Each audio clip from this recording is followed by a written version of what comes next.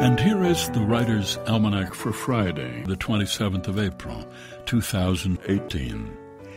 It's the birthday of August Wilson, born Pittsburgh, 1945, son of a German baker and African-American cleaning woman. Grew up in the Hill District of Pittsburgh with his mother, 5 siblings, in 2 rooms, no hot water. They all shared the yard out back. His mother, Daisy Wilson, taught the boy to read when he was 4, and a year later he got his first library card.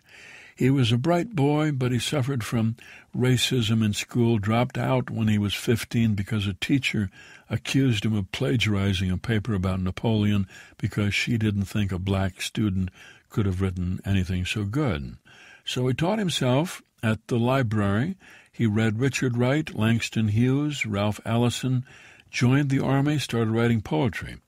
When he was 20, his father died, and he dropped his father's name, Kittle, and took his mother's name, Wilson.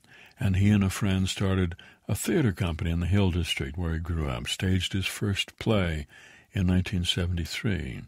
When he was 33, August Wilson moved to St. Paul, Minnesota. He took a job at the Science Museum, writing scripts, adapting Native American stories.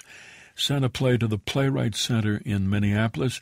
He won a Jerome Fellowship. His play Jitney was produced, set in the Hill District in the 1970s.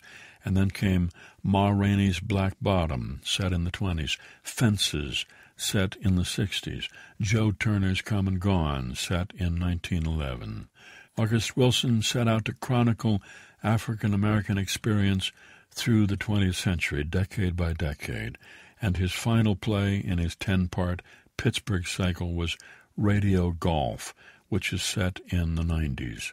It premiered in 2005, and Wilson died of liver cancer 6 months later. August Wilson said, "My greatest influence has been the blues," and that's a literary influence, because I think the blues is the best literature that we as black Americans have. Blues is the bedrock of everything I do. If all this were to disappear off the face of the earth, and some people 2 million years from now would dig out this civilization and come across some blues records, they would be able to piece together who these people were, what they thought about, what their ideas and attitudes toward pleasure and pain were. All of that, all the components of culture. And it's the birthday of the author of the Madeline books, Ludwig Bemelmans, born in the Tyrol, Austria, 1898, came to New York when he was 16, worked at a series of hotels, started his own restaurant, which became successful. And then a friend of his, who was in publishing, saw Bemelmans' drawings on the walls of his apartment, suggested he write a children's book, and that was Madeline. Ludwig Bemelmans, who said, "It is always wonderful when something altogether wrong ends right without the help of religion or the police."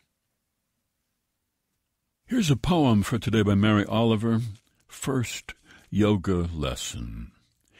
"Be a lotus in the pond," she said, "opening slowly, no single energy tugging against another, but peacefully all together. I couldn't even touch my toes. Feel your quadriceps stretching?" she asked. Well, something was certainly stretching. Standing impressively upright, she raised one leg and placed it against the other, then lifted her arms and shook her hands like leaves. "Be a tree," she said. I lay on the floor, exhausted. But to be a lotus in the pond, opening slowly and very slowly rising, that I could do. Mary Oliver's poem, First Yoga Lesson, from Blue Horses, published by Penguin, and used by permission here on the Writer's Almanac, supported by Lumosity.com. Personalized brain training developed by neuroscientists to challenge memory and problem-solving through online games. Lumosity.com. Produced by Joy Biles, assisted by Kathy Roach. Be well, do good work, and keep in touch.